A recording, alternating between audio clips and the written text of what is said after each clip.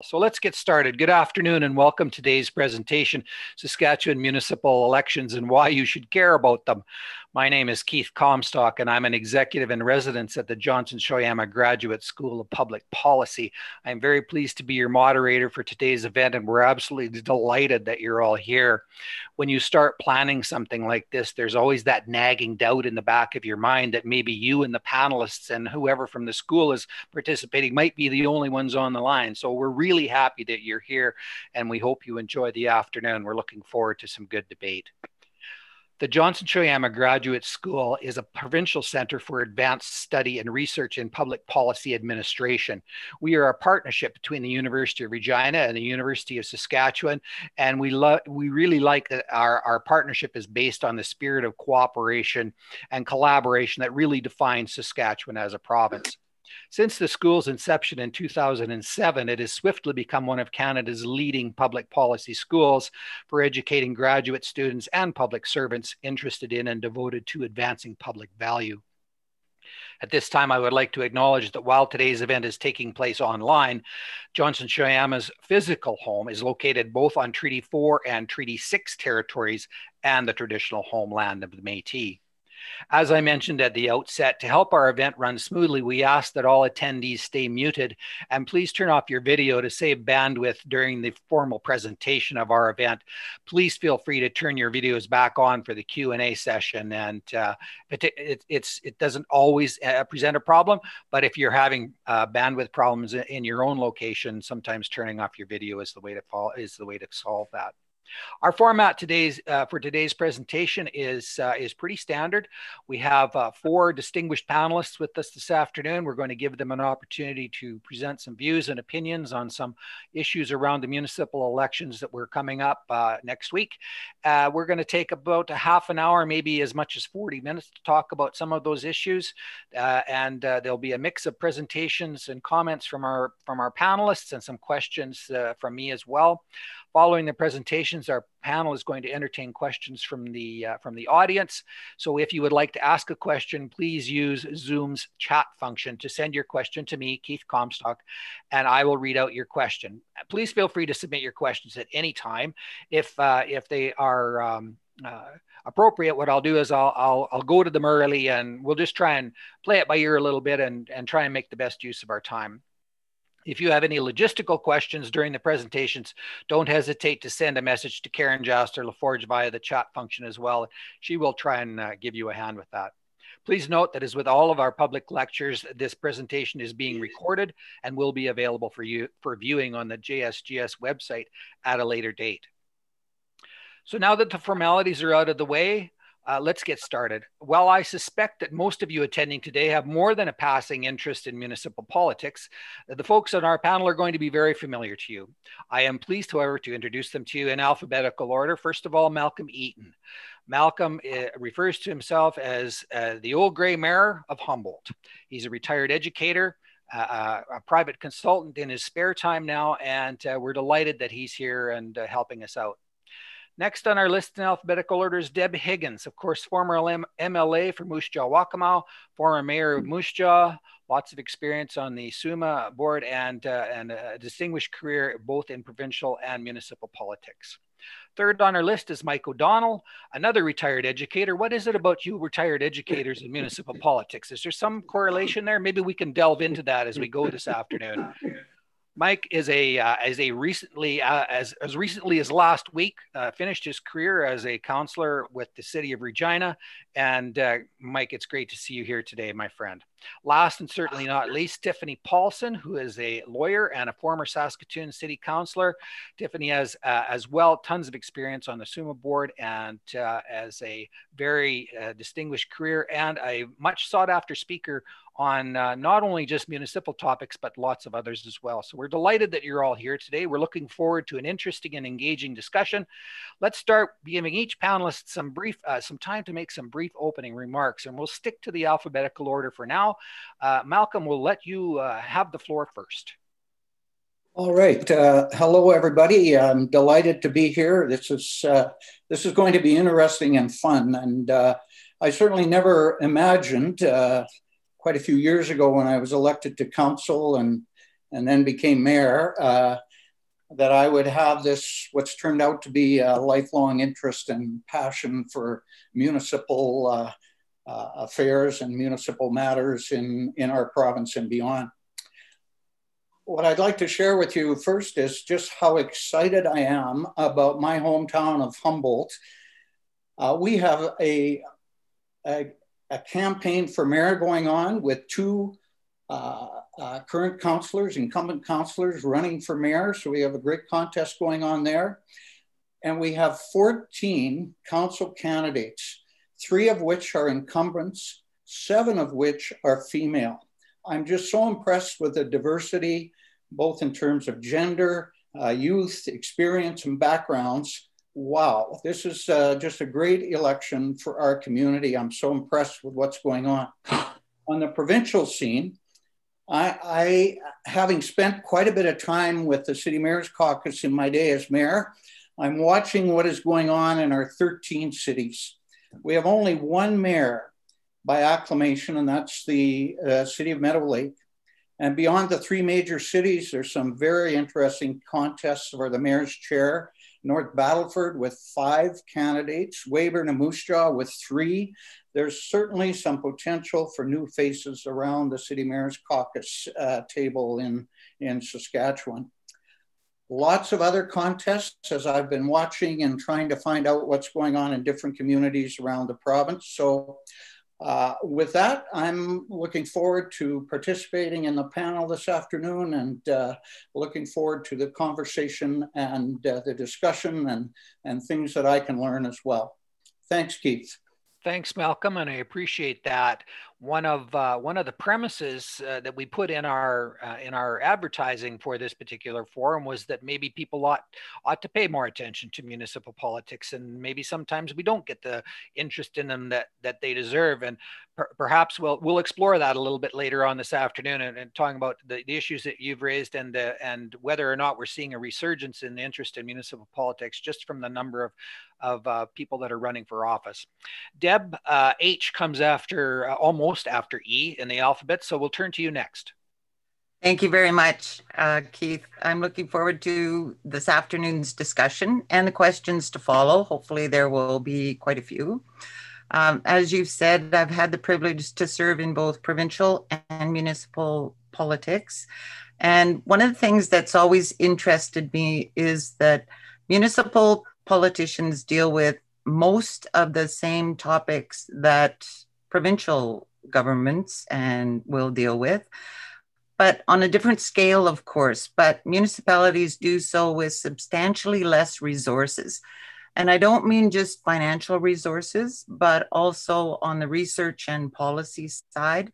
Municipal governments are considerably smaller, especially when you get into smaller cities and the rural areas of the province. So then we rely more on the municipalities of Saskatchewan and SARM, our provincial kind of organizations. And when you look back, municipalities really only dealt with road, sewer, water, fire, police, kind of the basics of life. But in the last number of years, that's really expanded. We're dealing with more issues and a broader range of problems that expand well beyond that basic service. So it's going to be interesting to touch on some of those this afternoon. And as Malcolm said, we've got 3 candidates running for mayor in Moose Jaw, so that's made it much more interesting. And also 16 candidates for council, for 6 positions on council. So it's been an interesting few weeks, and next Monday is going to be exciting to see what happens. Anyway, that's about it. Okay, thanks, Deb. Appreciate that. And yeah, it'll be interesting to see what folks think about this notion of resources and the plethora of problems that municipalities are facing these days. We'll delve into that a little bit more deeply, and we'll turn now to Mike O'Donnell for your opening remarks. Thanks. Thanks, Keith. Welcome, everyone. Pleased to be included in the discussion. A simple report about Regina in that we have 50 people running for council, which is a pretty strong number. We have a mayoralty race, which we really haven't had for probably the last 4 or 5 elections. So there seems to be an evolving 3-way race there. And something rather unique in terms of a mayor, there is only, to my knowledge, only one female mayor across Western Canada in terms of major cities. And we have a lady challenging there. So that has helped our situation. In Keith's opening comments, he used a word that I want to dwell on for a second. It's called policy. As I've listened to all of the candidates because they've been public about what they're trying to run for, the notion of policy isn't always part of what they're offering. They in fact go into many directions. The notion of what our core services has not come up once in any discussion that I've heard of late. And so we have seen and certainly will feel that councillors are looking at expanding that world. And of course, as well said and well understood, our resources are limited. So I look forward to one positive that may come out of what's occurring to the south of us, and that is that they have got the people out to vote. Whether it's because of issue or personality or whatever, people turned out to vote. I'm really hoping that will stray all the way up to Regina and Saskatchewan, and people will in fact get engaged. Thanks, Keith. Thanks, Mike, and time will tell on that, but it will be an interesting, I think if I remember correctly, voter turnout in Regina and in most of the communities across Saskatchewan was 20% or perhaps a little better in the 2016 round of elections. So I'm positive we can do better than that, if for no other reason than because of COVID, we all maybe have a little extra time on our hands. We'll see how that goes. Tiffany, let's move to you, and how are you today? And welcome from Saskatoon. You're still muted, Tiff. Thanks, Keith. I appreciate you having me here, and Doug and Karen as well. It's a privilege to be speaking with such a distinguished panel. You know, picking up on the last point, the day after the American presidential election, the question of why voters should care about a municipal election is pretty timely. You know, the close presidential race certainly highlights the importance of voting and participation. And as a former municipal politician, I may be biased, but I think civic issues are the most important to voters. A municipal council is the body of people that can literally run a highway right through your backyard. So you need to pay attention, or voters need to pay attention as to what the direction and the leadership is of their municipal council. And, you know, while a highway through your backyard may not be likely, issues such as clean water, sewer, policing, fire are all municipal issues, and there's critical survival issues. And so the importance of a municipal council and the decisions they make are truly fundamental to, in my opinion, to our society. And while they also deal with sort of basic survival needs, there's also quality of life issues that are almost critically important as well, or as important. Parks, playgrounds for children, libraries, swimming pools, hockey rinks. All of those issues and topics are the responsibility of a municipal council. And I'm looking forward to the discussion today. Thank you.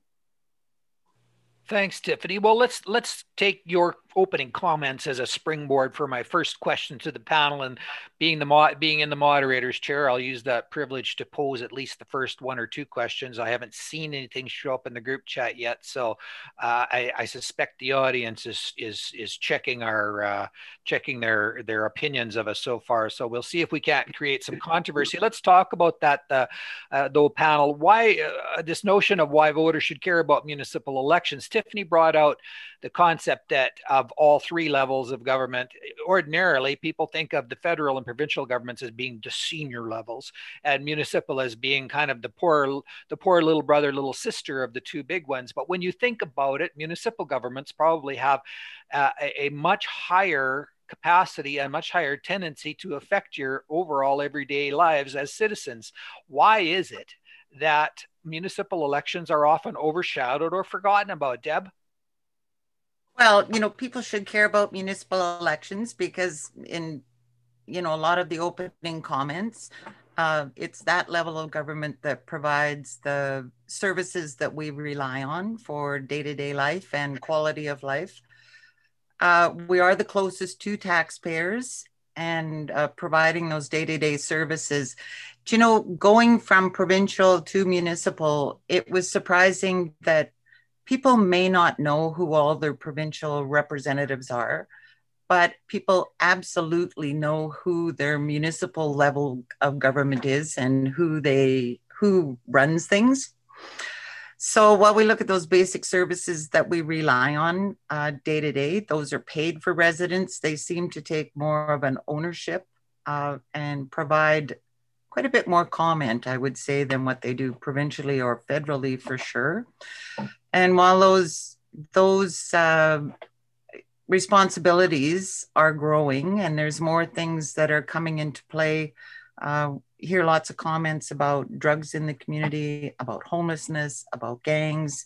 I mean, just to go in with all the basics that we do have a responsibility for. But also, I think that when municipalities make changes or will implement some type of program, there's a quicker time than what you will see from provincial or federal governments. So you see almost an immediate impact, not on everything, but on most things, they will come into play much quicker. And I think we do get overshadowed by the province and by federal politics. It's kind of human nature that we don't pay attention until something impacts me directly. And also we'll hear people talk about their vote doesn't count. And if anything shows that, it's that it does count and it is important. It's what we're seeing south of the border right now. But municipal, I think, is overshadowed by other layers of government. They're larger, more visible. They have considerably more coverage in the media. And also this year, I think provincial election was way too close to the municipal. People become immune to the signage and the advertising. I think it almost gets overwhelming at times and people almost turn a blind eye to it. It's just blends into the landscape and we carry on with our day-to-day lives. So I think for sure this year they were just way too close. So people get tired of it. Well, it's in our staff meeting earlier on this week, we were doing our poll, on who we thought was going to win and what the electoral college would look like. And several of us said that we just wanted to survive it. We just wanted to get through it and have it be over. So I suspect there is some of that. But Mike, well, let's turn it over to you. We said in our promotional materials that maybe one of the reasons why people don't vote in municipal politics is there's this pervading notion that, you just can't fight City Hall. Is that true? No, I look at it just the opposite. But I'll step back first. If I could do a survey with all the people here, if I could see everybody by a show of hands, my guess is that every single one of them would know exactly, to the penny probably, how much property tax they pay this year or last year. But if I asked that same group of people in front of me, how much income tax did you pay? I would bet that if they could come within 20% of what it is, they would have done really well. So there's a consciousness in terms of how we affect them every day, but it's really in terms of finances and as one way. The reason that we get overshadowed is that you get inundated by party politics at the provincial and federal election who have lots of fundraising mechanisms. If I wish to go out and run for city council and get my name out there, I'm on my own. Now, there are people that can donate or would donate, or maybe your mom or your aunt or something, but really and truly, you're kind of on your own. So it takes a long time to kind of get a reputation for people being out there. And so while we can talk a lot about being closest to the people, really, I look at it that this is where people can actually affect change, because you can run into the councillor or the mayor in the grocery store and have the conversation, which happens all the time. You can show up at council and be heard directly, and you can actually probably have some effect on the policy that is running your city in terms of road repair or alley repair, those types of things. So huge impact on a daily basis. Thanks, Keith. Thanks, Michael. Let's move to you, Tiffany. You alluded to some of your thoughts around this issue in your opening remarks, and I note that Nancy in the chat section says when she's talked with people in her area of her city, and they ask her why they should vote, she says that municipal issues face us directly, such as why do you want play parks? Do you want your roads fixed? Do you want to know where your taxes go, and so on? What do you say to folks when they just kind of express this frustration? Thanks, Keith. So from my perspective, and perhaps it's because I live in Saskatoon, I actually don't find municipal elections or topics are forgotten about. And perhaps it's because Saskatoon doesn't have a legislature. When I was on council, we often lamented about how civic issues dominated local media in Saskatoon, and we kind of wish some days it didn't. But I am interested. I'm glad we're doing this forum in a university setting, because I will say voter turnout amongst younger folks in municipal elections actually is often lower in other levels of government. And I'm speaking to the 30 and under crowd. And it's really until you become a homeowner and start paying property tax, often folks don't pay attention to municipal governments. And municipalities need to do a better job of engaging future leaders. And I think that's a specific sort of target audience that leaders need to put some thought into. The other thing is, as mentioned earlier, if you want to run for city council, you just throw your name in the hat. If you've got 100 signatures and $100, like, you're in. And that's a hard, it's hard for voters to discern what really are issues and whether candidates can truly deliver on promises that they are making, because there is all sorts of wild claims about, eliminating tax increases or canceling projects, and no one candidate has the authority to do that. And it's, if Scott Moe or Ryan Miley form a majority government, they can absolutely deliver on whatever promises they have chosen to the campaign, because they have the ability to do so in a majority government situation. No one single candidate, whether it's mayor or councillor, can deliver on anything they've put on their brochure unless they've got, in our case in Saskatoon, 6 of 11 votes at a council table. So it's hard for voters to figure that out, particularly when you have newer folks running who may not understand what they say may not ever happen, and actually might look quite ridiculous once they get to a council table. Thanks, Tiffany. Malcolm, let's move to you on this now. What is your experience both in Humboldt and from your experience with talking with other mayors around the city mayor's caucus table?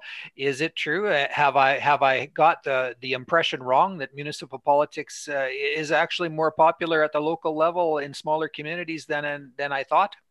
Yes, I think I think you are wrong. I think it is overshadowed, as others have said, no question. But from the perspective of smaller cities and smaller communities out there, including RMs, I think there's an awful lot of interest. I mean, fundamentally, I always like how important we are. The best way to illustrate that as councils is, what's the first thing you do in the morning when you get up? You flush the toilet and turn on the tap. That's what we're responsible for. And I think at the local government level out there in right across Saskatchewan, there's a lot of interest in who's going to sit around that council table. Granted, there have been a lot of communities that have elected their mayor and council, or their reeve and council by acclamation. But there are some contests out there and some races. And the chances are it's someone you know. It's someone. It could be your neighbor, it could be a friend, it could be the teacher in your school, it could be somebody who has a business downtown, and the chances are you're going to run into them over coffee, at social events, at community events, at the rink, and so on. So I think there is a lot of interest, and I think it's a growing interest because of the challenges we have around infrastructure and sustainability in small communities right around the province. So I think there is a real feeling out there that there's some important work going on, both through the election and the work of councils. Well, let's take this a step farther then, panelists. As some of you have noted already, many jurisdictions have intense races going on, both for the seat of mayor and for candidates on city council. Less so in the rural areas, but there are still a number of RMs across the province where there are some pretty active races going on. Is it because of a resurgence in interest, or is it because current councils have really done such a bad job? And in our chat section, a friend whose name you may recognize, Laurent Mougeot, notes that sometimes recruitment of candidates is a challenge for some communities. And if you're in your remarks, you might want to comment on Laurent's question about how can we do a better job of compensating local elected officials, and what would a formula look like for that if we were going to do a better job of recognizing the hard work they do? Who's on my list next now? Deb, you start off. Michael, it's over to you for the first comments on this one. Well, Keith, you and I might have a little bit of commonality in this. So a specific story goes like this. About 9 or 10 years ago, I identified to my council colleagues that I think maybe we need to look at compensation differently. The ultimate problem here is that by legislation, as a council, you have to determine your own salary, which just makes absolutely no sense to anybody.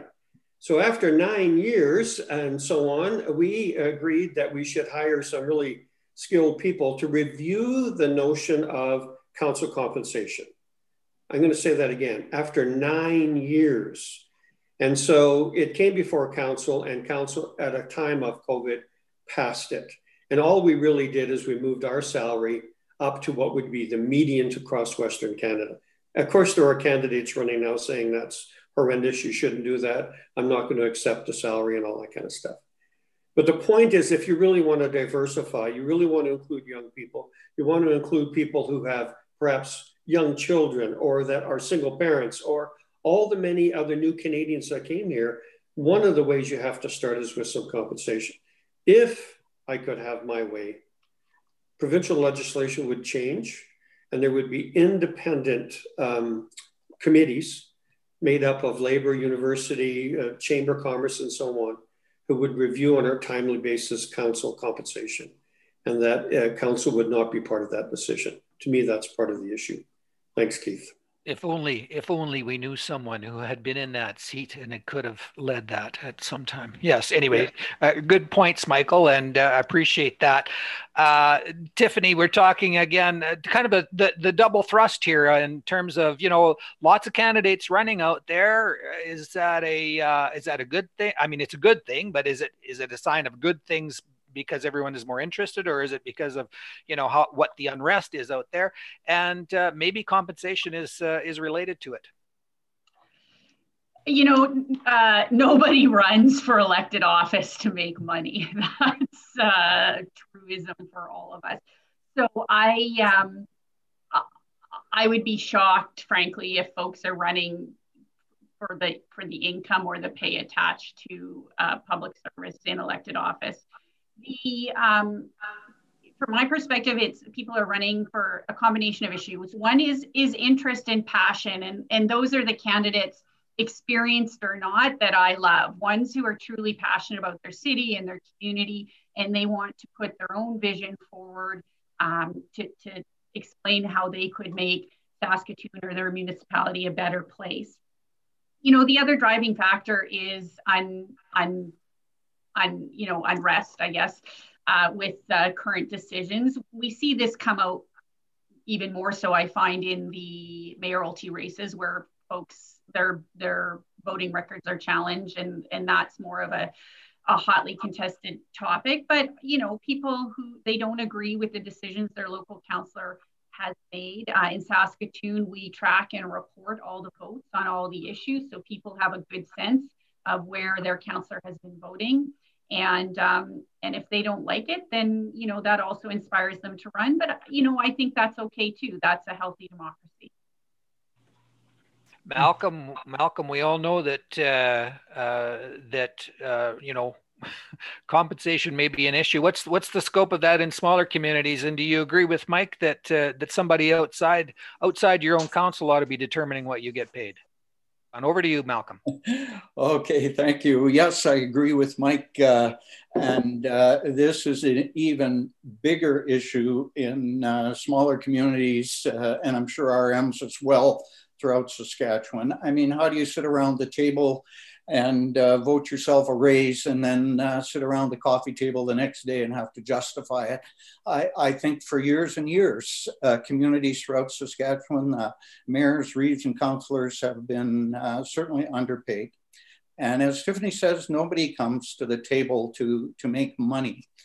But I know in my own experience in Humboldt, there were certainly people who chose to run and then chose not to run, pardon me, simply because, you know, the time they were going to need to spend, sometimes away from business, sometimes away from other things, it just wasn't a worthwhile proposition to provide the time and the energy and thinking about the loss of wages and so on when they're doing work for council. So I think it's a major concern out there. Deb, where are you at on this? Well, it's kind of interesting this comes up because Moose Jaw City Council just approved a raise to come into effect January 1st of 2021. And they did the process, put together a small committee that looked at what's prevalent in cities of our size and in Western Canada. Anyways, the raise came forward and was the kicker is, right, it has to be approved and accepted by the current council before it comes into play.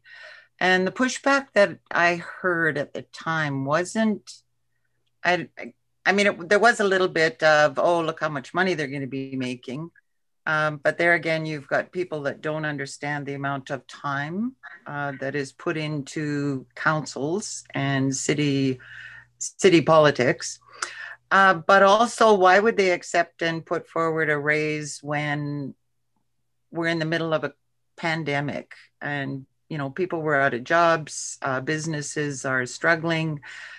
So there was a little bit of both, but I think the whole pandemic, why are you doing it during a pandemic was the big push. So, you know, it's kind of quieted down a bit now. But it'll flare up again once the actual raise comes into effect next January. You know, people don't go into this to make money. I have to agree with, you know, the previous comments.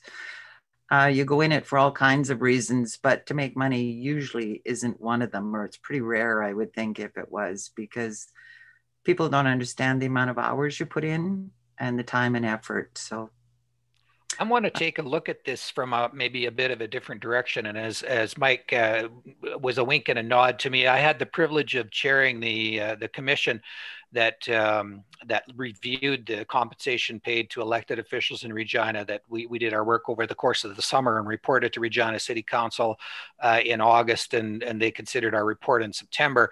But someone on the chat side talked about diversity and this notion of not only seeing more female candidates running for office, but also more candidates in general that would help our municipal councils become more representative of what Saskatchewan's population is.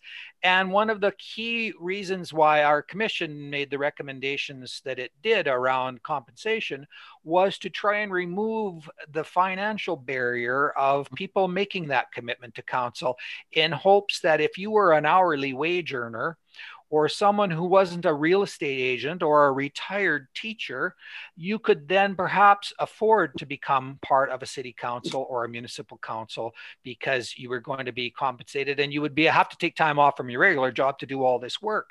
Let's talk about diversity for a minute from those two perspectives. One is the money an issue, and two, both from a policy perspective and just from a it's the right thing to do perspective. How can we encourage more diversity at the municipal level on council? And I think, if I remember correctly, Tiffany, you're up first for this one. Thanks, Keith. This is a topic that's very near and dear to my heart that I often speak about. And so we're fortunate here in Saskatoon, 6 of the 11 members of council are female, but of course we've never had a leader at the top, and we have not had a female mayor in our fine city. And so, you know, and with all due respect to the current candidates that are running, you know, we don't even have a female candidate in the race for mayor. And so, you know, I often speak about you can be what you see. So it becomes difficult for women who are interested in leading our city to, you know, they don't see that type of leadership or, you know, folks running in that position. So that's, you know, an area that we need to start to focus on. The other thing, and not just from a compensation after you win perspective, is getting people to run in the first place. I mean, that's the critical issue. In Saskatoon, the budget to run for mayor is about $200,000. That's big dollars if you want to run a serious mayoralty campaign. And there is no doubt, for sure, the top 3 candidates that are running in Saskatoon will spend that amount of money. They all did last time. They will do it again this time. And so that's, you know, that's an issue for anybody running for mayor, but certainly definitely a barrier for women running for mayor.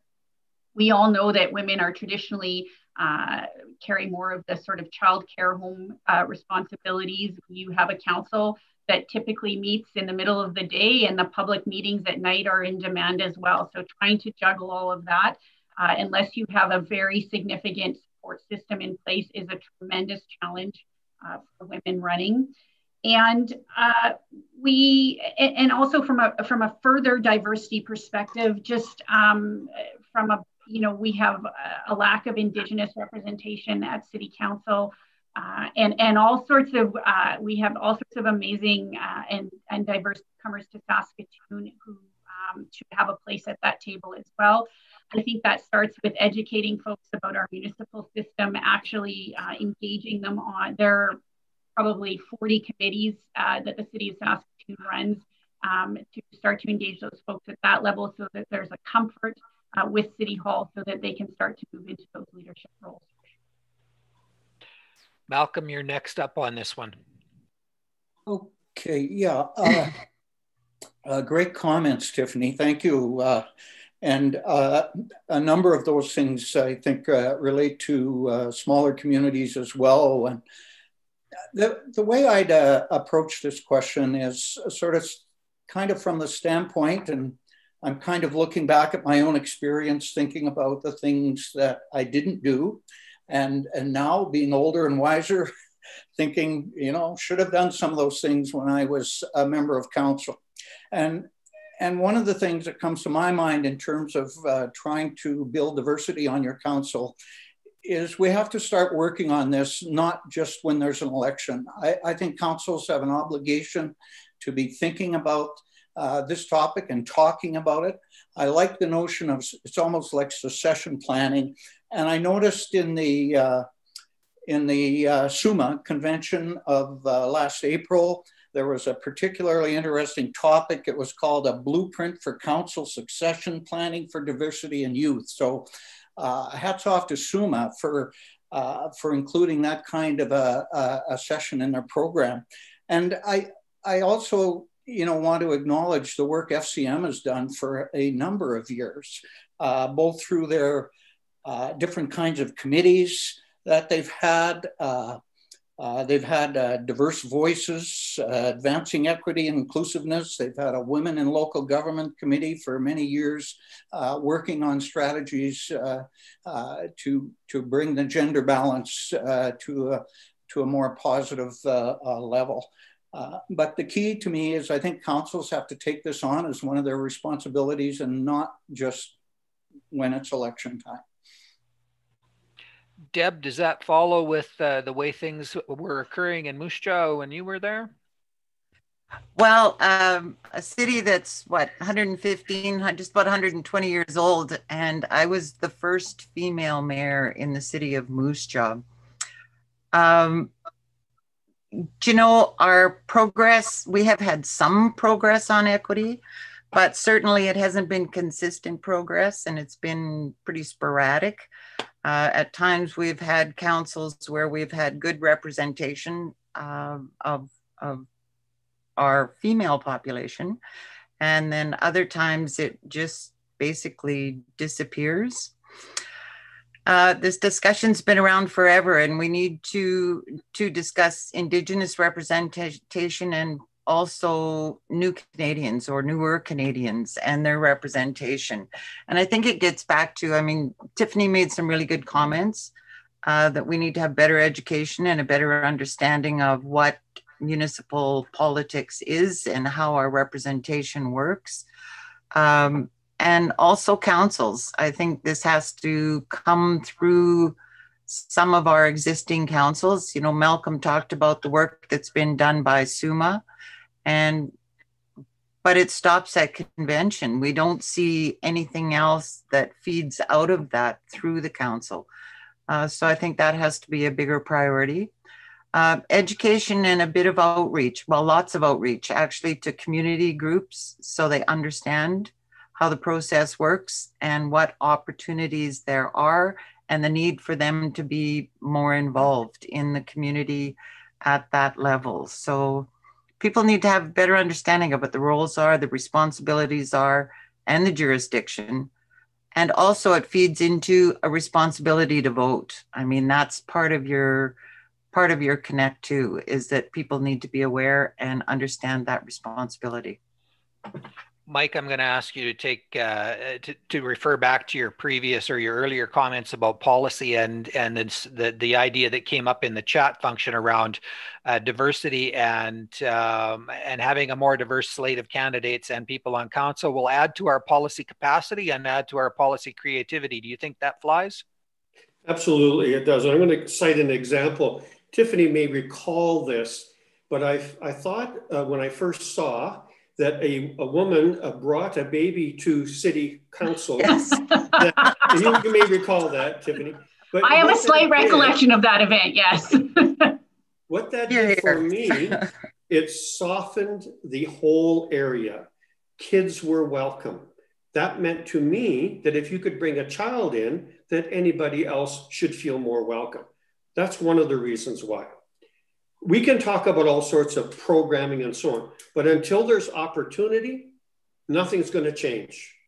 So I would suggest to you that the notion of a reasonable salary will help. And I don't mean just women or women with a child, but all of those new Canadians who I'm seeing step up in our community. So there are some. That's one. Two, council can put together some committees. They want to have advisory committees.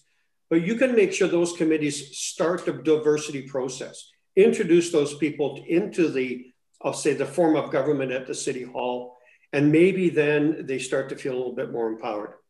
But to me, there is one key thing that has to happen. It's called term limits. These are not career positions. When I hear that someone's done it for 25 years or whatever, honestly, I'm not all that impressed. I think after 3 terms, you've had your chance. I think after 3 terms that you have other people that can kind of have an opportunity then to step up.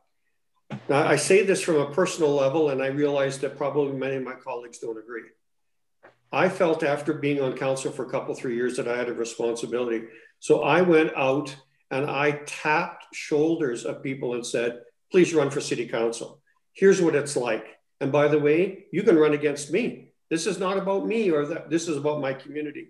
So I feel that I have a responsibility to be one of the ones that champions this notion when I'm elected. So I know that that's, you know, a little bit about, as Malcolm referenced about, you know, who's going to take your place and so on. I think that's one of the ways to do it. To the notion of policy, Keith, because that was your fundamental question, different voices, different backgrounds, different skill sets only makes policy better. We have everything to win on this. Thanks. Thanks. And if I might be allowed a bit of an editorial comment, I'm going to make one anyway. 2, actually. First of all, it is a revelation to me that it costs $200,000 to mount a campaign for mayor. Oh. Aside aside from the fact of me not probably wouldn't be any good at it, that would be the kicker for me. I would never run for public office just from that alone.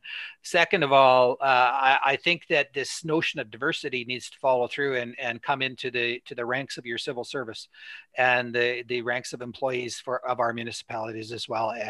We all need to do a better job of being more diverse. All right, so end of that advertisement. Let's move on to something that's other people will want to getting their teeth into, and that's jumpstarting the economy. We're in the middle of a pandemic, folks. We've just had a beginning on Friday. We've got Regina, Saskatoon, and Prince Albert with mandatory masks. We've had our federal government roll out any number of support programs to try and keep small businesses in particular, and larger ones too, vibrant and alive through this piece. What can cities and towns and RMs do to help the economy recover? Malcolm, you're back up first again. Thanks, Keith. I just want to echo Mike's comment about term limits. Certainly support that before I go on.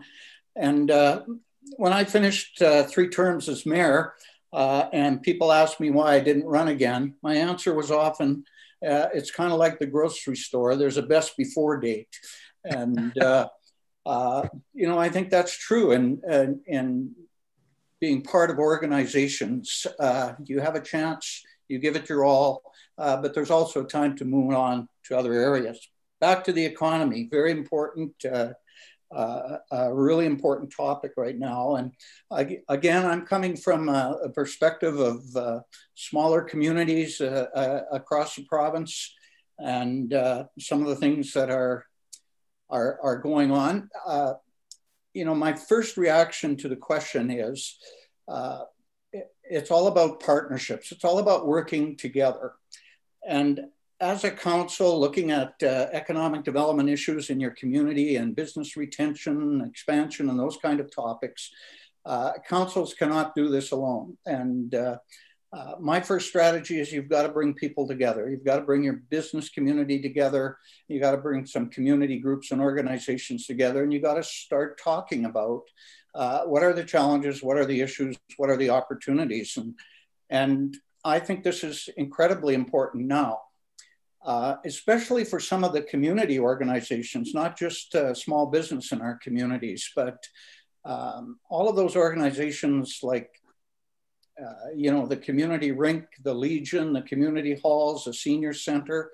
They've been operating with very little, if any, revenue coming in. They still have all the expenses they usually have. And I expect at some point they're going to be turning to their local council for some support and assistance. So I think it's really important for communities to start coming together and also working with other communities. And the Saskatchewan Economic Development Association has got so many good resources to support communities to take on sort of economic development projects, organizing themselves, working with other communities. So I think they're an underused resource in our community, and really want to put a plug in for the Saskatchewan Economic Development Association.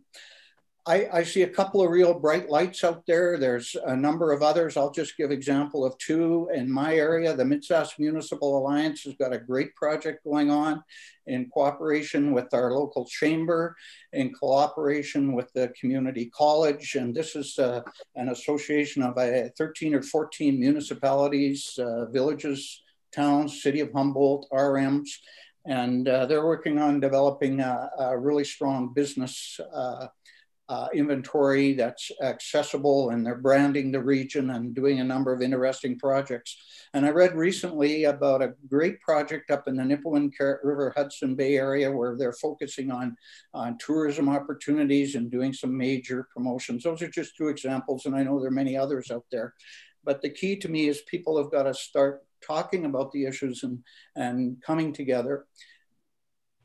And as a result of that, they have to develop some plans, some strategic planning, and create some action plans, take some step forwards.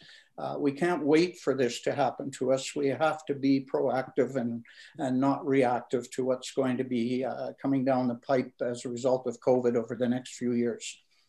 Thanks, Keith. Thanks, Malcolm. I'm going to move to Deb now and ask for your opinion. But if you're a member of a municipality out there and you've and your ears perked up at Malcolm's mention of planning and intermunicipal cooperation and this notion of working more closely with your neighbors, jump onto the Ministry of Government Relations website and look up targeted sector support. There's some resources there that we put into place towards the end of my tenure as ADM, and there is some help out there for you if you're looking to embark on something like that. But Deb, what this notion of jumpstarting the economy, Moose Jaw looks like it's doing pretty good. Do we need to worry about it? Yeah, we do. Do you know, every time you're out and about, people, one of the comments you get all the time is, I can't wait to get back to normal. And I don't know what normal is going to be once we have a vaccine and this thing starts to get under control. Things are opening up slowly, but people, I think on a vast majority, are still pretty cautious about where they go and what they're doing. So I don't think the normal that's coming is going to be quite what we're wishing for. And all you have to do is have a look around over the past 9 months of all of this COVID issue. Travel has changed. It's down to only an absolute necessity. Work has changed. As we can see, everybody's at home or working some combination of work and office. Education quite often is on a part-time school, part-time online, or maybe all online. Shopping, we're heading in the direction of shopping online. That's happening more and more often. So some areas of the economy seem to be doing not badly. Real estate, vehicle sales seem to be up. Retail sales, from what I'm hearing, are down. So all of a sudden, if things change, are really 9 months of our habits going to change that quickly? I don't think so. So I was very happy to hear what Malcolm talked about, doing the regional consultations, because I really think councils need to be discussing this now with their business community and also within the region, because you have to include the rural municipalities when you're doing these kind of projects, because they're important to the economy in Moose Jaw, the surrounding area. So you really need to be sitting down and looking at what's needed, what can be done, what is our future going to look like, and what's our new normal.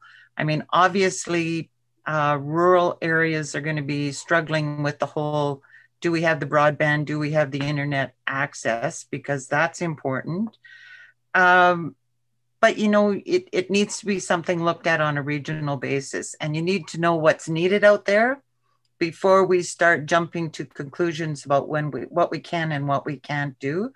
And all of this information and regional discussions really needs to go to the appropriate department provincially or ministry provincially, right?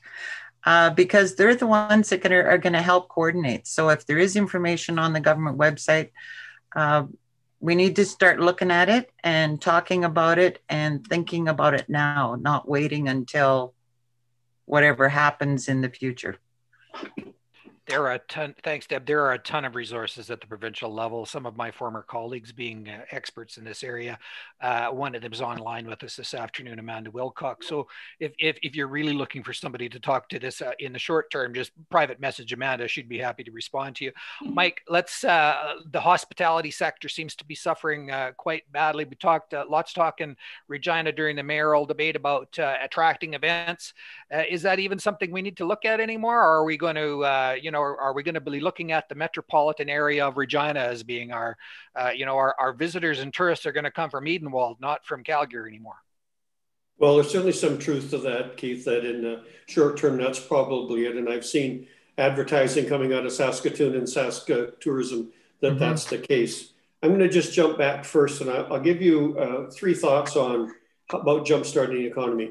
To the notion of regional cooperation, I think the question is, what should we do? The question should be more, why aren't we? It's not a question of whether it should, well, let's work at that. No, that's the expectation.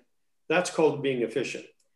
Second thing is that we are a bricks and mortar operation. That is, by property tax, we're dependent on people having buildings and paying property tax. The upside, I can tell you, is that, and I hear this from some other cities, is that for the most part, people have paid their taxes this fall. They got that extra break to the end of September. We've all survived in this last, well, it's the next year where I think the crunch is going to come. The second thing is, or third thing, sorry, is that we have land. As a city, somehow or other, we end up with some land once in a while. We can leverage that. That might be our way to get housing started. That may be a way that we can partner with, say, the province in terms of building affordable, attainable housing, those types of things. So we need to use that asset of land and have that go. Years ago, sport and culture organizations used to come, in our case, to the city with a handout. We need a new building. Could you just build it for us? I think now that that mentality has changed. We've been able to partner. I'm aware of Saskatoon doing some really good things in recreation, where we have gotten local organizations who have great fundraising skills and great people to get involved, and we can develop by partnering and have new facilities go, creates job construction, all those things, but makes our city better. Actually, the answer to your question, Keith, goes like this for me. While I might worry about the bricks and mortar and paying property taxes, my far greater worry is this notion of having people gather. So I'll just use the simplest one in Regina, the Rider Games, 33,000 people, lots of mood. People feel great, they get excited and happy. When we don't have that, there's that sense of isolation, that sense of lack of community. It might result in people not reaching out to their neighbor, like we always encourage. At the municipal level, our job is to build community. Our job is to get the people to know one another and look after one another. If we don't have that, then I really worry. Not a real good answer, Keith, but that's my worry. Peace, order, good government, and a nice place to live. I should have written it in the legislation like that. Tiffany, the last word on this economic issue goes to you.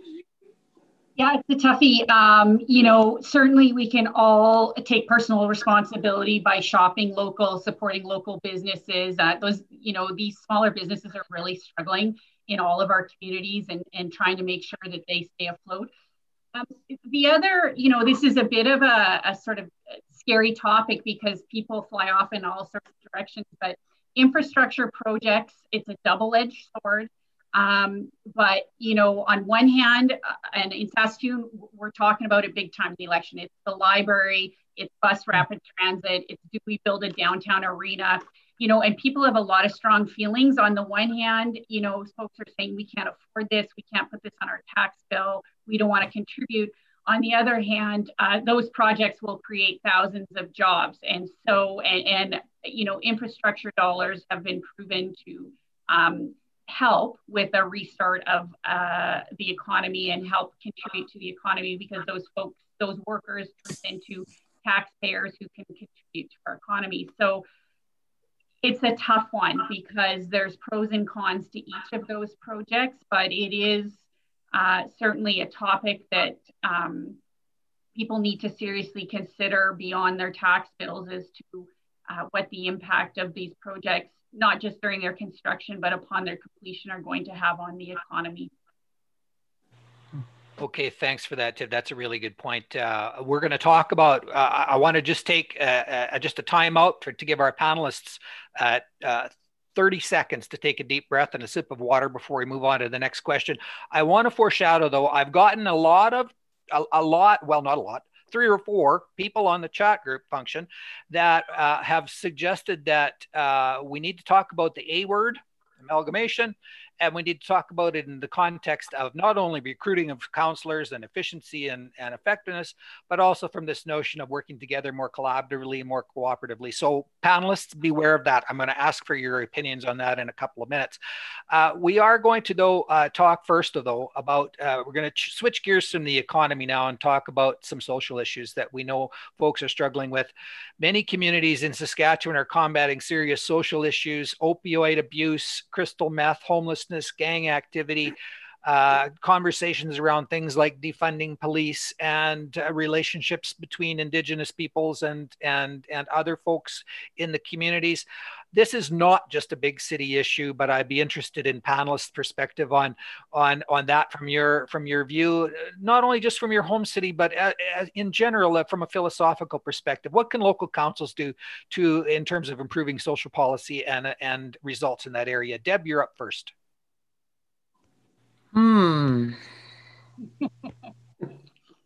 It's a simple question. No, I know. Yeah. How do you not have the answer to that? I was having trouble turning on my video. Do you know something? When I was getting ready for this, when we had first talked about that you were setting this panel up and asked me to be a part of it, I started phoning around the province to different people that I know are still there, just to see how their communities were doing. And this absolutely is not a big city problem. It is huge in just about every community you talk to. And they're all battling with the problem or the issue of what do you do? And I think some councils are kind of stepping outside of it, thinking the problem belongs to someone else. But in fact, it's municipalities and the cities and that are having to look at options, or it's just getting worse. So I was trying to think, and here we get back to working regionally, because the surrounding municipalities and the rural municipalities are going to see the overflow from this. They're going to be impacted by it too. So, you know, you bat it around, and I was thinking of the old United Way umbrella type of operation, because the United Way disappeared quite a while ago. So what we've seen in Moose Jaw is community groups, service clubs, churches that have stepped in to try and fill the gap in certain areas and support these community organizations that are doing the work on the ground. So could the municipality be a bit of an umbrella, a bit of a congregating point so that you can have the discussion? What resources do we have? What resources, where's the best place to put them? But is that an opportunity for municipalities? I don't know, but I read with interest what Regina had done, kind of one of their committees, city committees, working with the community organizations to provide a bit of coordination and organization. Is that an option for us that live in more rural areas? I think it would be, but it's like any project, you have to have someone who's actually going to take a hold of it and champion the project, do the work, move it along until it's at a point where you can actually see some benefit of it. Other than that, that's it. Okay, Mike. Where are you at on this? I know it's an issue in Regina, but I know you have thoughts on this from a broader perspective as well. Yeah, thanks. Keith, if we would step back 6 or 8 or 10 years and this issue would have been asked of council, the simple answer would have been, oh, that's not our problem. That's the province, that's health or whatever it is, social services. We don't do anything. That day is long past. Yeah. I think the acknowledgement first has to be that it's a disease and that we have to treat it as such. Already fire and police on a daily basis are dealing with this, sometimes multiple daily basis. So we passed a motion the other day at council. I'm just going to read a few of the things. A citywide harm reduction strategy, including but not limited to needle drop-off locations, safe consumption sites, safe drug supplies, wellness centers, traditional ceremonial places, detox facilities, supportive housing, and addiction support services, all part of a community well-being and public safety strategy. From there, there's also been discussions about if there are domestic abuse calls, and we all know there are way, way too many of those in our province, that social workers should be the first ones there, with the police stepping back, but have the social worker first. Look at the idea of retraining centers, because some of these people have had a few years of tough times, and maybe we can do things like property tax reduction on those to make sure that they are viable. And of course, education. I'm going to use a scenario, Keith, to finish how I look at this. So when I have talked publicly, and again, this is part of that coming out as a teacher, and part of that is coming out as a father, that whole notion of it takes a village to raise a child. We all understand that, and we all, I think, can work toward that because it's logical. I'd use the same notion here. These are real people. These are part of our community. And we can't just distance them away, lock them up and throw them away, but we have to embrace them and look after them. We need to be the ones working with our health authorities, but the city clearly has a view here. We can't abstain from this. Thanks, Keith. Thanks, Mike. Tiffany, you're up next, and I just want to intro your comments here by making an observation. Saskatoon has not come lately to this discussion, as I recall. I'm not sure that they still do it, but years ago, your city council and administration decided that the fire service, for example, ought not to just be in those fire stations all day waiting for a call to come in. You provided them a direction to tour the communities up and down those back alleys or up and down those streets, looking for not only fire safety issues, but also just as being representatives of the municipality. What else comes to mind to you these days in modern times about the problems, which are arguably much worse than what they were way back then? Yes, I would certainly agree. And as Deb mentioned in her initial comments, municipalities who typically are the providers of basic services, water, sewer, are now being looked upon to solve greater social issues without, frankly, the resources to do so.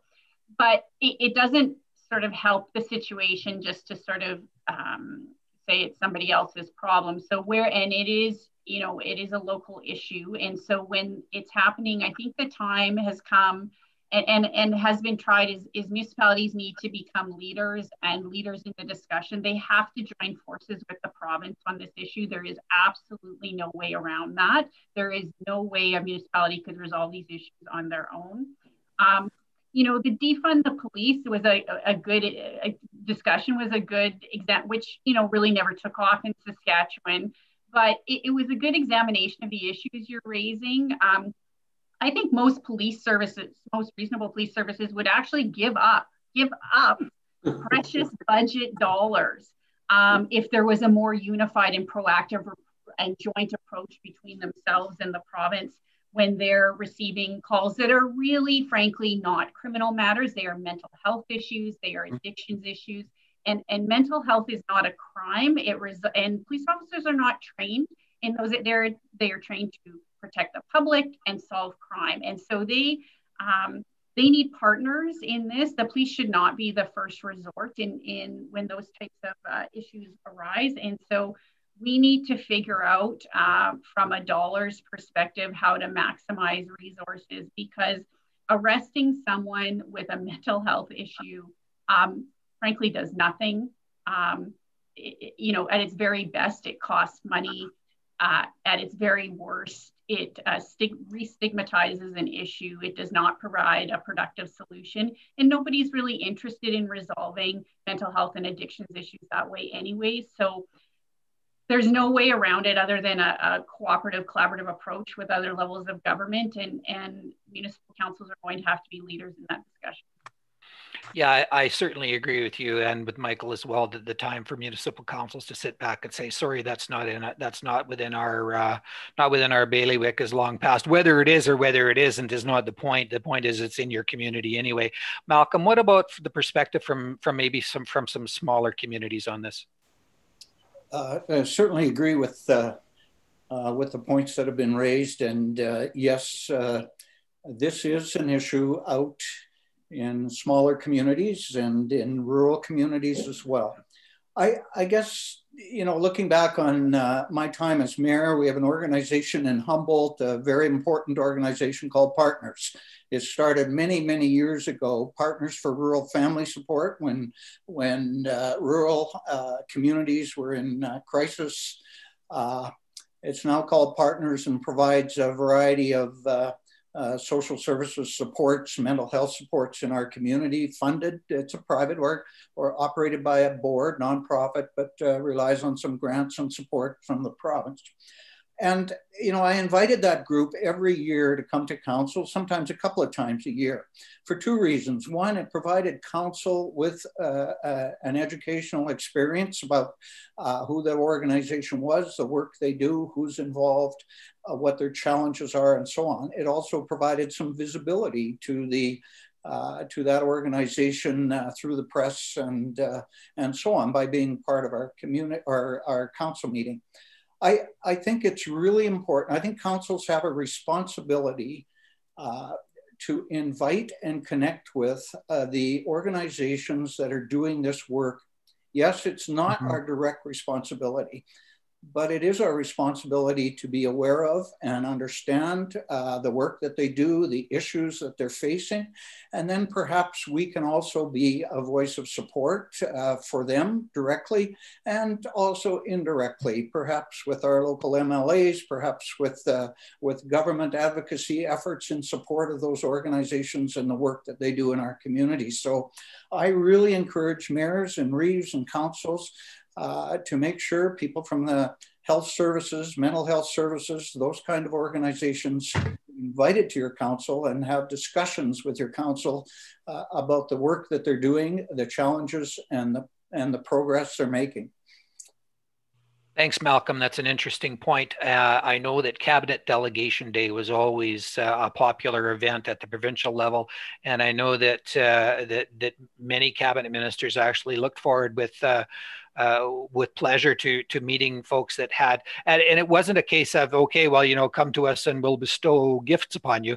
It was an information sharing exercise, and it was a partnership building exercise. So I like that notion. Okay, panel. We're into the last 15 minutes. You've got three tasks left. One, we're going to talk about financial issues. Two, we're going to talk about the amalgamation and how many municipalities we have, because that's what the crowd wants to hear.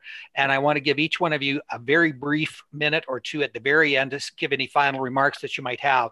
So let's talk about finances first. No forum on municipal issues would be complete without a discussion on money.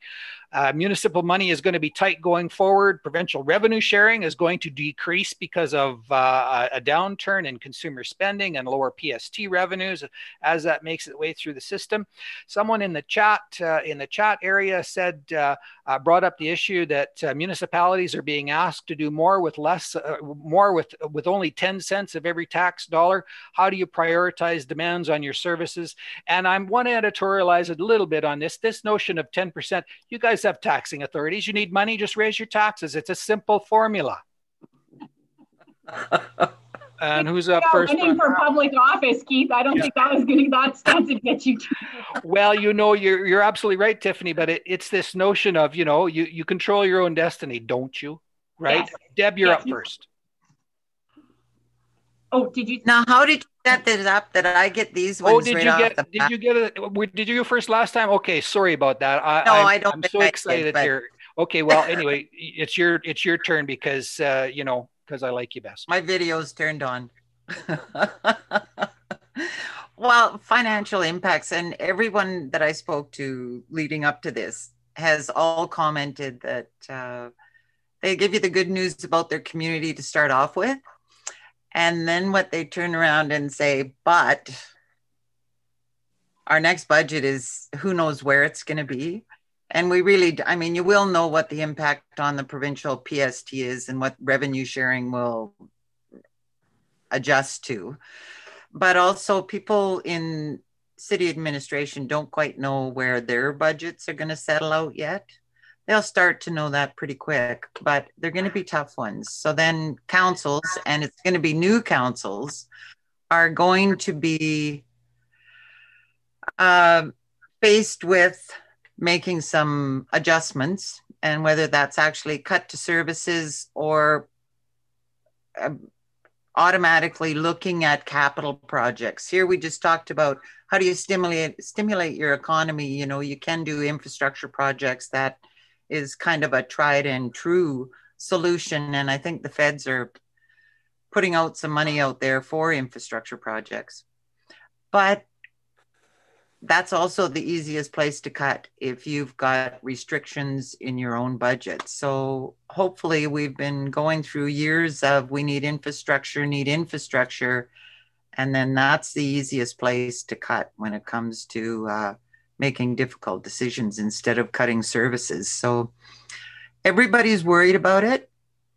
And I have no idea when you're dealing with new councils where we're going to land on this thing, but it is front and center for everyone at this point in time.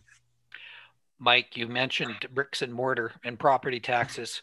You and I have had many discussions over the years about the need to perhaps diversify revenue sources for municipalities. Is now the time to have that conversation seriously? Yeah. So despite my boyish good looks, I wasn't around in the 1930s. But I referenced that as a starting point because I think there was great wisdom when times were really, really tough. The then governments, and at least in North America, that's when they put money forward for projects that are long-term projects. So I'm going to at least begin with that notion. There are two programs provincially right now. One is the MEAP funding and one is revenue sharing. And when the province had a tough time a few years ago, we sat with them through Municipalities of Saskatchewan and renegotiated that. And that's good. That's the way you do things. I would make the argument that those two programs, if ever have been important, they're important now so that we can in fact get people back to work.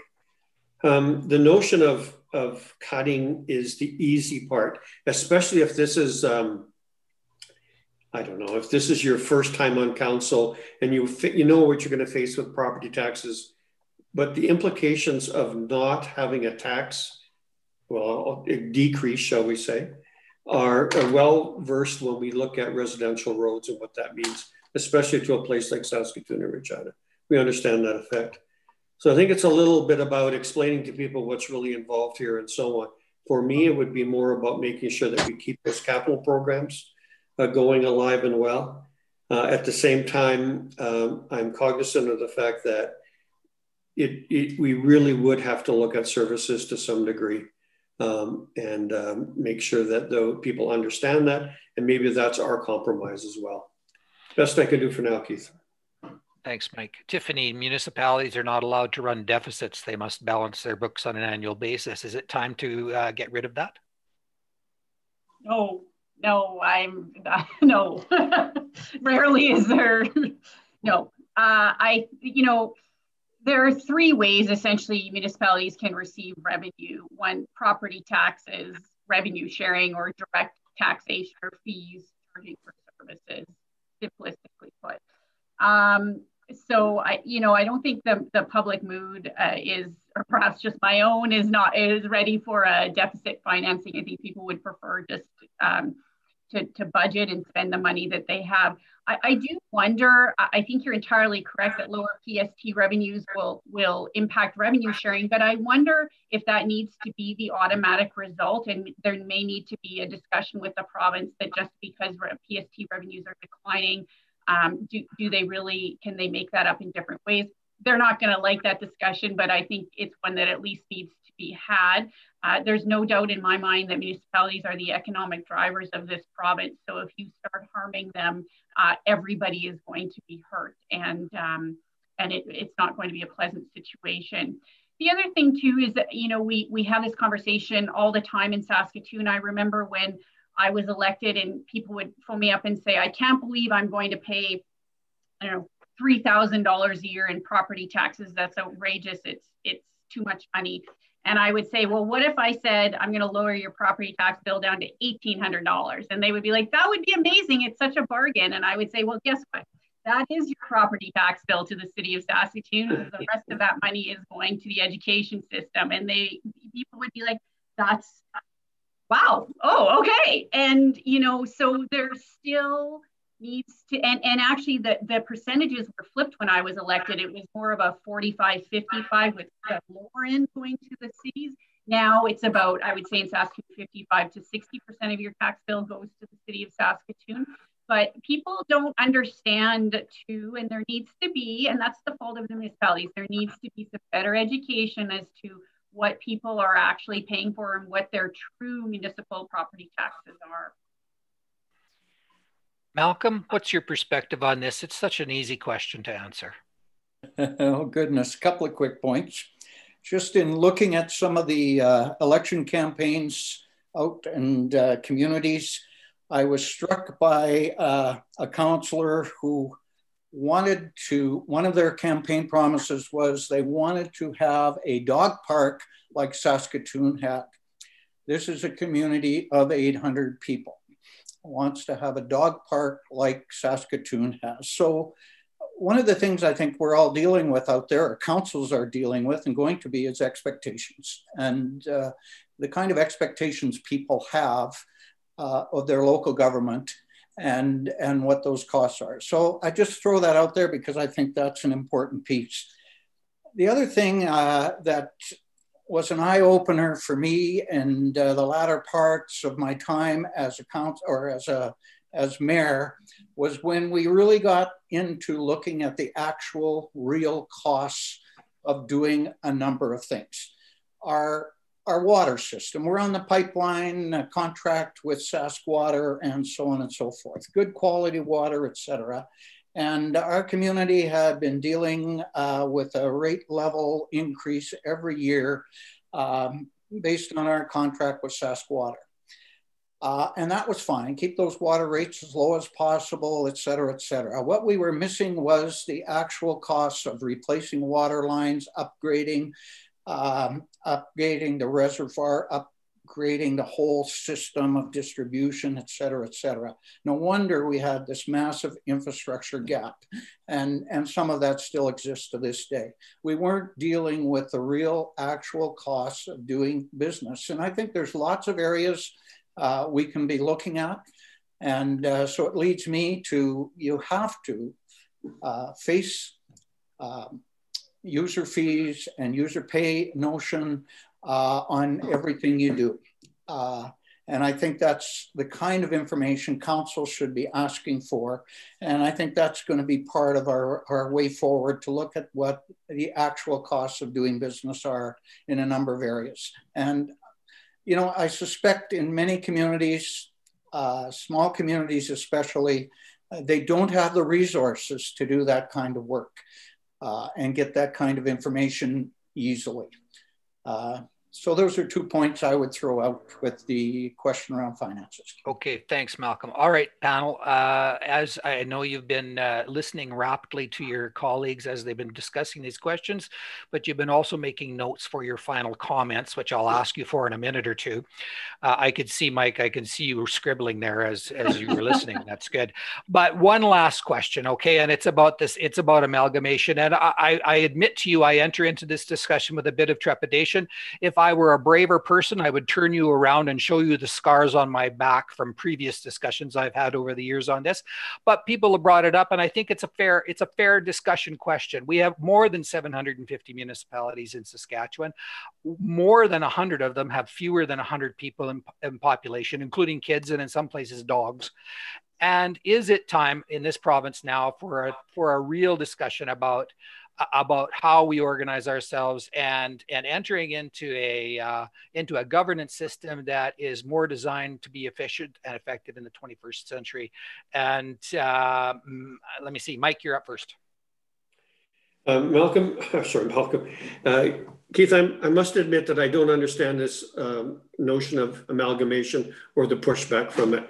And so I'm going to be a bit on the negative side. I think this is about power. When you get people into some elected positions and they have some authority over others, they don't want to give that up and they don't want to change. That to me is a big pushback for this. If in your oath when you take office, you understand that you have a responsibility for many things, but a fiduciary responsibility primarily, then it is incumbent upon you to look at the most efficient way to operate not just your system, but those around you. I think you have an obligation to consider amalgamation. I don't understand why we don't. Tiffany. Oh, you're going to start off with the two city people's thoughts on amalgamation. That's a bold move, Keith, because I agree with Michael. Actually, I think this is an issue of power. We've got what, 800 municipalities in Saskatchewan with a population of just over 1 million. That doesn't make sense to opportunity from a tax perspective, from a efficiency perspective. And, the city of Saskatoon, in fairness, is not immune to this debate. When the city expands, the city of Saskatoon expands its own land base, we, are often accused of cherry picking land and trying to, Saskatoon is uniquely surrounded by Corman Park. And, sometimes the folks over there get a bit agitated when we, add land to our, and in fact, it was one of the first issues I faced as an elected person when we added the Willows in. But the reality is that the city of Saskatoon is the only sort of game in town in terms of delivering a full level of services from sanitary, sewer, and all those types of things. And so if those developments want to occur, they need to be a part of the city of Saskatoon. And frankly, I think it improves the overall quality of life and the economy for not just Saskatoon, but the surrounding communities as well. And it's just simply a reality of our future. Malcolm?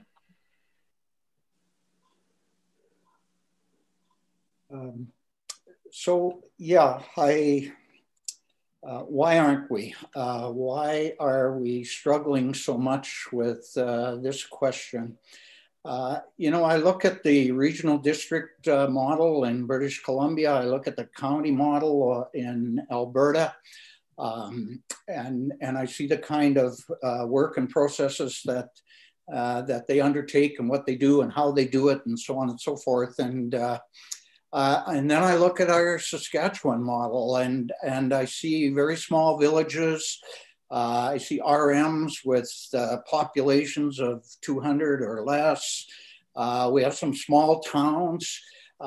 We just don't have the capacity in many cases to deal with some of the issues.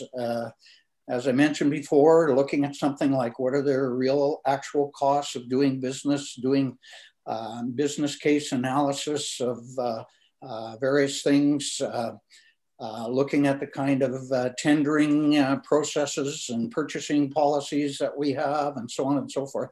I just don't understand why we're not looking more closely at this. It's certainly in my time with the City Mayor's Caucus, I think we had many conversations around the table about what I then called and still call the donuts around the cities. There's a whole development going on out there using Humboldt, for example. We have a number of rural acreage developments, a couple of lakeside developments out there. And I'm not being critical of those developments by any means, but it's like we have these little villages growing around us. And there is no support for recreation and cultural activities and some of the other kinds of infrastructure from those communities around us. And that has significant impacts. I've used this example before. 30 or 40% of the kids who play hockey, baseball, soccer in Humboldt live in the rural areas around us. And the taxpayers of the city of Humboldt are picking up the cost for it all. Now, there are other ways other than amalgamation of creating the kind of partnerships with the RMs and so on around us that would help address some of those issues. And that would be a great step forward. But you still got to ask the question of, when I look at the regional district model and the county system model, why we aren't also looking at a different model. Deb, you come at this with a variety of perspectives as well from your seat in the legislature formerly and from mayor. Moose Jaw is not so big that this hasn't been a concern too, has it? No, it hasn't, and I think I got a few of the scars too. It seems to me I might have a few here and there. I agree with the comments that have been made. When we're looking at resources being tight, demands being higher, so many of the things we do already are done on a regional basis.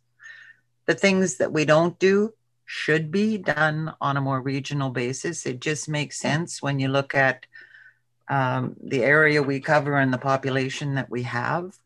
It just would be better services to everyone and a better use of those tight resources. So Do you know, when I sit here and talk about Moose Job and working in the municipal government and not having the resources that the bigger cities, Saskatoon and Regina, will have, and not just financial, but also research and policy development, it's got to be even worse in some of the smaller rural municipalities. Dealing with federal government programs, dealing with provincial government programs. It's a mind-boggling maze at times as to how they're all parceled. It just makes sense that we're working on these issues on that regional basis. Does it have to be amalgamation? I don't know. But even in a regional basis, it could be done more efficiently and effectively than what we are today. Okay, panel, thanks for that. I'm going to make one comment about amalgamation while you assemble your notes for your closing remarks. And that is, from my perspective, the resistance against amalgamation and consolidation is basically one of fear and of the unknown. And in many cases, it isn't that broken. It really doesn't need fixing. And I believe it is the system's responsibility, the municipal sector and the province working together, to enable the development of an alternative governance structure that has possibly elements of regional activity in it, allows communities to maintain some autonomy and some sense of self around that. You know, it's a cliche, but that sign on the highway that says, you know, this way to Girvan is still an important part, or maybe Girvan is not a Mitchelton, where I grew up. I mean, Mitchelton hasn't been there for 30 years and there's still a sign there. We still consider ourselves a community. But I do think that part of it is local folks not having the confidence or the resources to be able to embark on that sort of a discussion on their own. And I believe it's up to the system to try and figure out a way of enabling that discussion to be had, and to do it in a way that's not threatening, to do it in a way that is facilitation based. And then we're going to find some folks that are brave enough to take the first step. And once you've got some folks into the water, there will be others that are willing to go. Okay, thanks. I'm going to keep my remarks very short now. Thank you very much, panel. The last word belongs to you. And we are back to halfway through my speaker's order. Mr. O'Donnell, you have 1 minute to make some closing remarks. Thanks very much. One of the things I've learned in my 14 years is that I have great respect for people who will put their name forward and serve on their community councils. And I think the people that you have selected on this panel are people that I respect greatly and are the type of people that step forward and serve their community well. So I compliment the folks that are here. When I got into this, I got into it because of people. I have great respect for people who work in municipal government, those staffs that take it on. And I have met so many people that I would have never had the chance to do, who are residents who had a concern, and we have become friends and allies. It's a great learning experience. I had a chance to shape my community. I'll be forever grateful. And thanks for including me today. You're very welcome. Tiffany, thank you for being here with us today. What's your last word? What did you not get a chance to say that you really got to get out there? First of all, I also want to thank you, Keith, for putting together this panel. It's frankly such a lively discussion, and I really appreciate the time and the effort that was put towards putting the panel together. You know, and I also will be remiss. Voting day is on November 9th. So please, all of you out there, if there is a critical message to take from this, is A, how important municipality issues are, and B, vote on November 9th. And lastly, you know, one thing I would like to address is this issue of social inclusion. I think it's a critical issue facing our times today in how to, even if people aren't running in the election, how to engage all sectors of our population in the discussion about municipal issues. I think it's critical. Municipalities have traditionally, often repeatedly heard from the same folks at public gatherings and public meetings. And now, particularly in pandemic times, I think municipalities are forced to rethink how they engage the public. And it's a critical issue of our time. We have so many levels of disenfranchised populations, and the time has come to make sure that we are hearing from everybody and everybody is included in the discussion. And it's going to make us all stronger and better in the end. Thank you. Thank you. Malcolm, my friend who lives just down the street now from me, if we're going to go for coffee later, that's great, but you've got a minute here. Okay, I'd like to thank you for the invitation. I've really enjoyed this, and nice to connect with with you and the other panelists. I guess I want to stress as a final comment how important our two municipal organizations are. Municipalities of Saskatchewan, which I've called SUMA several times during this this event, Municipalities of Saskatchewan and SARM. These two organizations have got some tremendous people working for them and provide some tremendous services. And I think they're going to be more important than ever as they lead us through some of the challenges that we talked about today.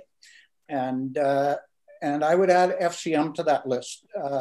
Saskatchewan has had a strong presence at FCM. And I just want to acknowledge that. These are important organizations in the municipal world of the country and our province, and I always appreciated the work that they did. Thanks. Hear, hear, Malcolm. Deb, thank you so much for being with us this afternoon. Any final parting thoughts? You know, I have enjoyed retirement, but I have to say, getting together with everyone and spending this time, I miss the work, I miss the people, and it really has been a pleasure to be able to spend this little bit of time with everyone. And I hope that we've been able to impart a few ideas or a few points to ponder for anyone that's joined us. The municipal sector is unique. And it really is important to the province and the working of the province and the success of the province that municipal sector operates the way it can and the way it should. So thank you very much for the opportunity. Always appreciated SUMA, or Municipalities of Saskatchewan, whichever they're going by these days, and also SARM. They do have an important function in the province, and yeah, I miss seeing everyone and working with everyone. So thank you very much for the Deb. Well, you know, if I'm a member of the staff of Municipalities of Saskatchewan or SARM and I'm looking for people for our blue chip task force on solving problems, I just think all you need to do is look at not me, but these four, and you've got some prime members. Listen, folks, we hope you enjoyed today's presentation. It has been a load of fun. For me anyway, and you know, my wife and my family just think it's so strange that I love doing this kind of stuff, but the discussion was fantastic. Thank you so much to our panelists. If you enjoyed this, I want to put a bug in your ear. On November the 5th, we're hosting an innovation forum on the topic of radon in Canada, public attention influencing policy. And assuming there's going to be something to discuss, on Thursday, we're going to have a U.S. election panel where our expert panel members of Marshall Auerbach, Cheryl Camillo, and Lori Hausager will discuss how the results of the U.S. election might affect Canada. So anyway, with that, thank you so much. Thanks to Karen Jasser-LaForge for being the net under all of us crazy technophobes here. And thanks to all of you for being here. It was our pleasure seeing and chatting with you today. Karen, you can take us home.